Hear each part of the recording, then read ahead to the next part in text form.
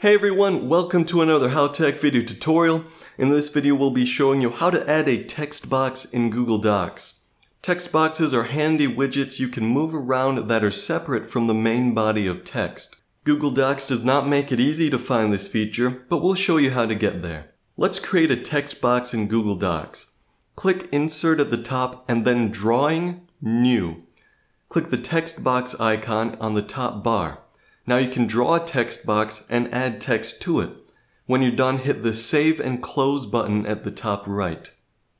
Click on the text box to open options to edit it.